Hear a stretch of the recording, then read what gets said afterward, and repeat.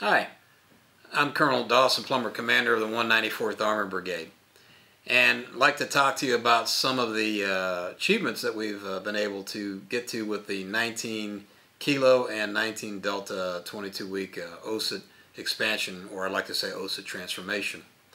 When we look at the different conditions, or I should say considerations of lethality, mental physical toughness, vehicle proficiency, and field craft and discipline, we've been able to increase not only the rigor, but we've also been able to increase the proficiency, especially on vehicle platforms.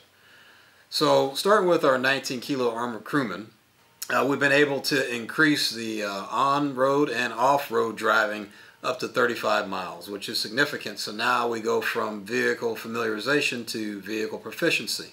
That also includes berm drills during our gunneries, and also significant AARs. Now, we don't train gunners per se, but what we do is we do provide some familiarization, because we are aware that some units out in FORSCOM, due to the turbulence of PCS, we find that some of our brand new soldiers, crewmen that arrive right from basic training within 1 month could actually sit in a gunner's seat.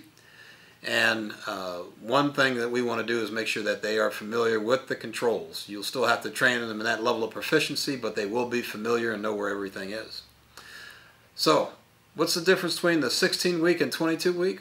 Well, some of the things that we've been able to have significant success on, loaders engagements on their loaders live fire M240 engagements during the gunnery exercises. We've also been able to add a call for fire training aspect for our 19 kilos.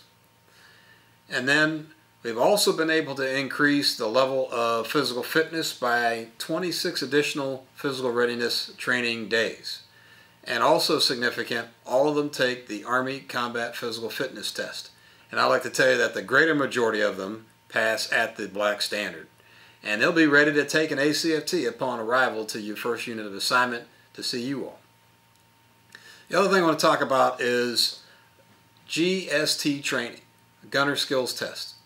So as I said previously, no, we're not necessarily training gunners, but everybody, as you know, has to go through the skills test before gunnery. And we have them not only familiarized with, but actually have to pass those things to include vehicle ID and all those other dynamics before they get into the gunnery phase of their FTX. And speaking of FTXs, we've actually increased that by a total of 6 days. And then we've also given them the opportunity to have Combat Lifesaver certification if they're able to pass the exam at the very end. So we increased that by 4 days to allow for the opportunity to be certified. Also very significant and also very important, preventative maintenance checks. So PMCS has been increased to another 4 days on top of what they're already doing. And that's very important, because not only should you be able to know how to drive that vehicle and load the weapon system, but you also need to know how to properly take care of it. So now what I'd like to do is talk about, or I should say switch gears to our 19 Delta one station unit training. So going from 17 weeks to 22 weeks, very significant, and I will tell you another level of proficiency in lieu of familiarization. First thing we're going to talk about is M4 qualification. Much more significant and also comparable to what the infantry one station unit training soldiers are doing. We call it the .40 standard, which also includes moving targets utilizing the M4. And as you know, the scouts could wind up on one of 3 platforms, the Stryker, the Humvee, as well as the Bradley. We're now able to give them familiarization in all 3 of those vehicles instead of just setting them particularly on one. So if they ever PCS again for their second unit of assignment and they go from an SBCT to an IBCT or an ABCT, then they're ready to go. We've also added 22 additional weeks of physical readiness training for them. And we've also increased their vehicle maintenance on their different platforms by an additional day. Also very important for our scouts, as you know, they conduct reconnaissance and security. What does that mean? Well, they need to spend more time out in the field, not only being able to call for fire, but also being able to call in their sit reps and spot reports. So they need more field time to be able to sharpen their craft. We've also given them the opportunity to be Combat Lifesaver certified and also understand how to infiltrate an enemy location to be able to get close enough to get eyes on significant to be able to send reports back to their higher headquarters. Now, Some things that we're getting ready to allocate for in future. Obviously, the optionally manned fighting vehicle. We are preparing our TSPs and POIs for that. TSP training support packages, program of instruction for a POI. And for 19 kilos, mobile protected firepower. So when these platforms are ready to go, then we're ready to be able to train them on that. And I'd like to sum everything up with introducing Lieutenant Colonel Nate Davis, who is the 181 Armor Battalion Commander and has every single 19 kilo armored crewman in the United States inventory comes through his battalion. And of course, Lieutenant Colonel Carlos Caldwell. He is the 215 Commander, and also Lieutenant Colonel Colin Kremen, who's a 515 Commander. Both their squadrons combined train all the United States Army's inventory of 19 Delta Cavalry Scouts. So, hopefully you find this video helpful and useful, and thanks again for all that you do. Cool. Hello, I'm Lieutenant Colonel Nathaniel Davis, the commander of the 1st Battalion, 81st Armor Regiment at Fort Benning, Georgia, the only 19 kilo Armor OSUT battalion in the United States Army. I'm here today to talk to you about the transition from 15 to 22 week 19 kilo OSUT. The intent behind the transition is to change from where we had been producing armor crewmen who were familiar as drivers, loaders, and gunners to ones that are confident and proficient as drivers and loaders, familiar as gunners, and ready to contribute at their first unit of assignment. The mission of the 1st Battalion, 81st Armor Regiment is to perpetually transition civilian volunteers into soldiers by inspiring, developing, and training trainees through one-station unit training and advanced individual training at Fort Benning, Georgia, in order to generate combat power for Armored Brigade combat teams and prepare soldiers for successful military careers. Our end state is that soldiers are inspired, developed, and trained and prepared to add immediate value at their first duty stations. One of the ways the 19 kilo OSUT differs from the 15-week to the 22-week model is the certifications that your soldiers receive when they're here at 1st Battalion, 81st Armor Regiment.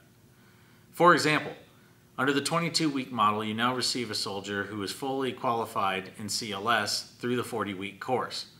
That was not the case with the 15-week model. Additionally, during non-COVID conditions, you would be receiving a soldier who is certified Level 1 combatives. Again, not the case in the 15-week model. In terms of lethality, the 22-week OSUT model provides the time necessary to qualify the M17 pistol to the .40 standard. While we have not yet qualified to the standard in training, we are transitioning to the .40 standard for both the M17 pistol and the M4 carbine over the next fiscal year. As we made the transition from 15 to 22-week OSUT, we focused our efforts on a number of key areas: increasing maintenance tasks, increasing gunnery skills training and testing, increasing the amount and rigor of field training, and increasing the amount and rigor of driver training. In determining how to create a proficient and confident 19 kilo armor crewman in the 22-week model, we had adopted a methodology whereby we increase the reps and sets of existing standards and tests and increase the rigor of those tests at the same time. One of the most significant changes from 15 to 22-week OSUT is the full training and testing of the Gunnery Skills Test, or GST, also Table 1 of Level 1 Gunnery. In the previous model, GST was trained and tested only on the driver and loader specific tasks, whereas in the 22-week model, GST is trained and tested at all tasks. All armor crewmen graduating from 181 Armor will have trained and tested on all tasks, to include armored vehicle identification, both daylight and thermal. The 22-week OSUT has also offered us the opportunity to increase driver training significantly. This has resulted in an increase in simulated miles from 62 to 65, but more importantly, in live miles from 34 live miles, 15 of which are in and around the motor pool, to 50 live miles, of which the same 15 are in and around the motor pool. The driver training methodology then exists in 3 stages. The first stage being the tank drive, or the basic drive, where the crewmen learn how to drive the M1 series tank. The second stage is the technical drive. The technical drive allows the trainees to execute slower miles but more difficult tasks. In this case, negotiating an overpass, a ford sight, a simulated ABLV, a bridge, numerous battle positions, and applying emergency procedures. The third stage then is the Tactical FTX. At the Tactical FTX, the trainees negotiate movement formations and practice maneuver on uneven terrain. The extended 22-week POI provides us with the opportunity to increase maintenance training as well. In this case, we've instituted PMCS practical exercises each Monday, which mirror Motor Pool Monday in ForceCom units. During the practical exercise, the trainees are taught to PMCS the M1 series tank to the TM standard.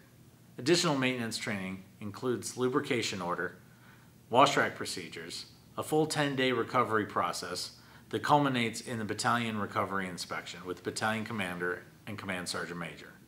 Additional field training in the new POI includes a 6-day advanced drive technical FTX, 4 days of armor stakes that includes armor-specific tasks such as fire evacuation and rollover drills, as well as a competition, 8 days of M1 tank live fire, and a 5-day tactical FTX in which trainees learn to conduct assembly area operations to standard, as well as movement formations and maneuver techniques.